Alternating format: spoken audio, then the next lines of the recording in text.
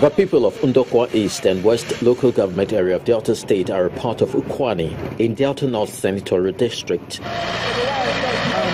They are geographically positioned around the swampy region with numerous creeks and oil and gas explorative activities. Blessed with fertile soil and surrounded by water, most of the people are into farming and fishing. However, the absence of bridges here is creating a barrier to effective communication between neighboring communities. And to bridge this gap, the people have resorted to the use of pontoon to ferry their belongings across the river. This usually takes between 15 and 20 minutes. Their reliance on these means of transportation has not been fail-safe, as sometimes the pontoon packs up, leaving them stranded. As this pontoon is working now, latest now, 2 weeks, 3 weeks, we will break down. How many people are dying because of this thing and they are suffering? So we don't need that again. We need a bridge here. Sometimes the engine gets plugged in.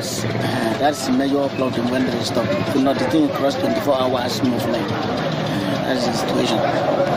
When this happens, those who can afford it engage the services of both men.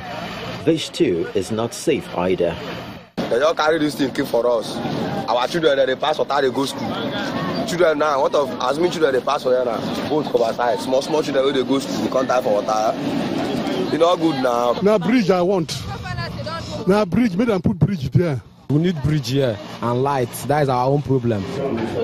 In an interview with a House member representing Ndokwa East constituency, he acknowledged the need for a bridge in this locality, but was quick to add that the state government was equally concerned.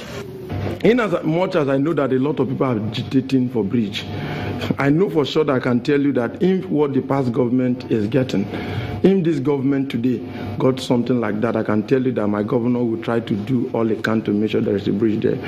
Meanwhile, at the signing of the 2017 budget into law a few months ago, Governor Koa spoke on the need to develop riverine communities. In the past, we have continued to believe that, it's very difficult to develop riverine communities where we're trying to shy away from that and to base the reality on ground that they too in the right area need some of the infrastructure that we have in the upland. It might cost much more to build infrastructure such as roads and bridges in swampy areas, but keeping this mandate within the reach of the people would definitely open them up to further commercial and industrial growth.